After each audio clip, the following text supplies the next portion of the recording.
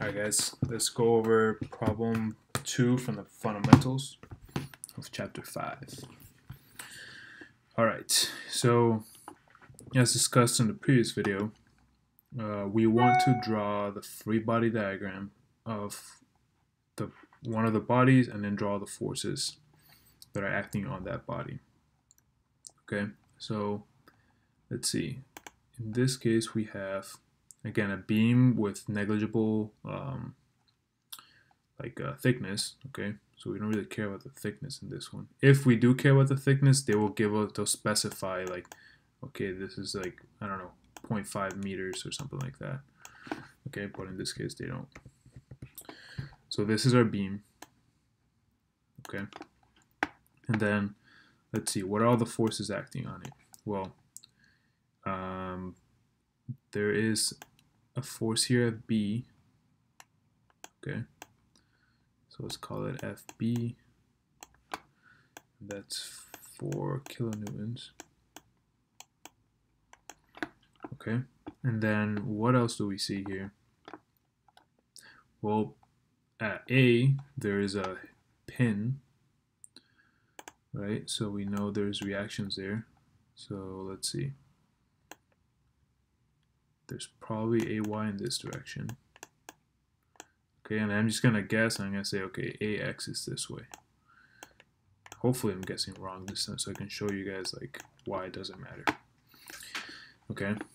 Okay, so we have AX and AY, and then there is one more thing here, which is this CD, this little member over here, CD. Okay, this is a two-force member. Okay, so all we're gonna do is draw force directly, either going in this direction away from C or going into C. Okay, and then this will come again when you're doing trusses. So if we draw the force going into the member C, so like if this is C, and we say, okay, this is FCD, then we're drawing this member in compression. Okay, and you don't have to worry about that now, but you'll start seeing it later on. Okay, now this member, okay, is at an angle of 45 degrees because they give us the dimensions here of, 1.5. If you look at the drawing, there's 1.5. This other thing is 1.5. Okay, so we have a 90, 45, 45 triangle. Okay, so that makes things a lot easier. So this is a theta of 45 degrees. Okay, everyone with me? I can't really hear you, but I'm assuming you are. Okay, and then we have our distances of 1.5.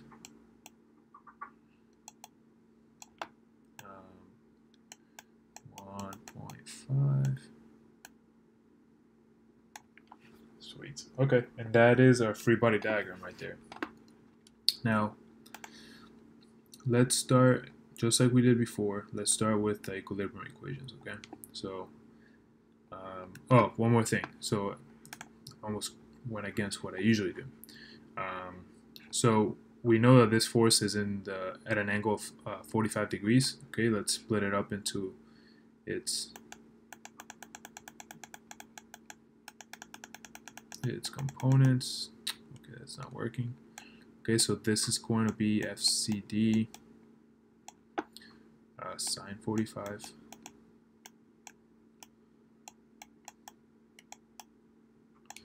Okay, and then we're gonna have the next, and I'm drawing it up here. It's actually on the point C.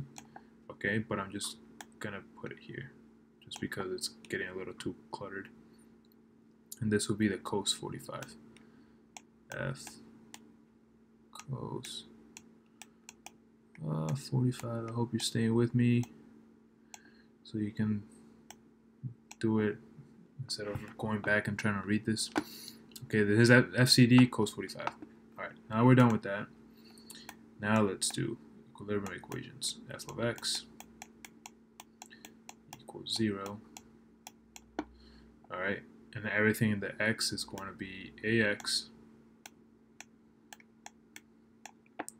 What else do we have? We have plus FCD, and then cosine 45 is square root of 2 over 2.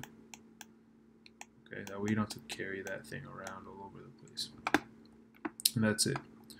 Next thing will be Fy is 0, and then we have Ay minus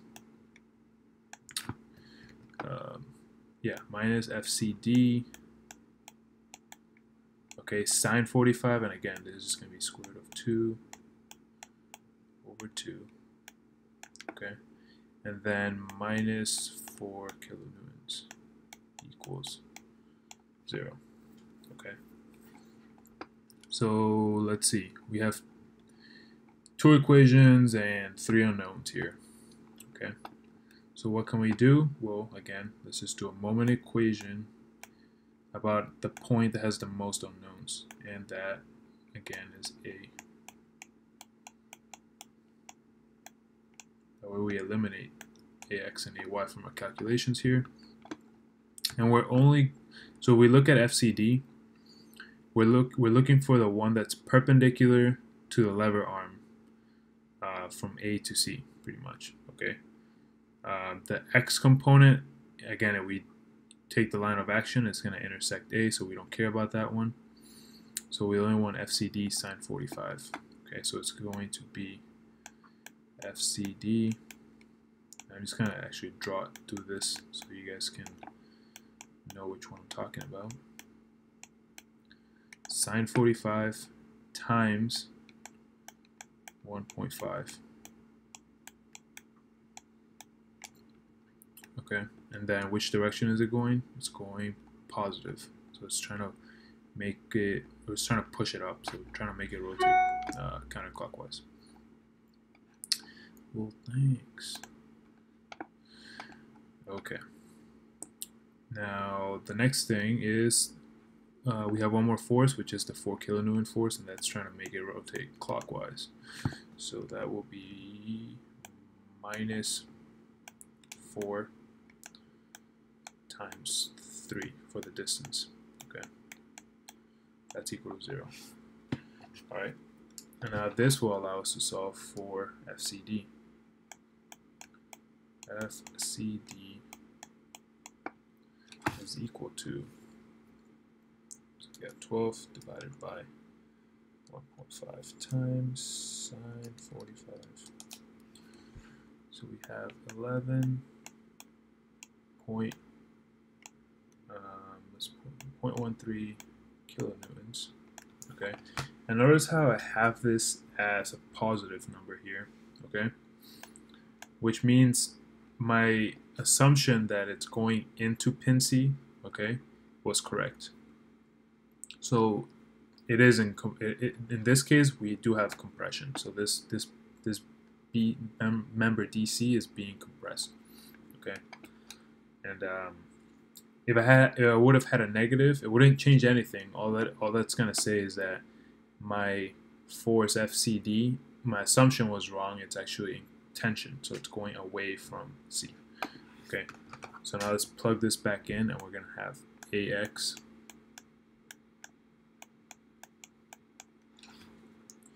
um, 11.31 times square root of 2 over 2, and I get, let's just say roughly minus 8 kilonewtons. Okay, and then plugging it into the second equation here, we have AY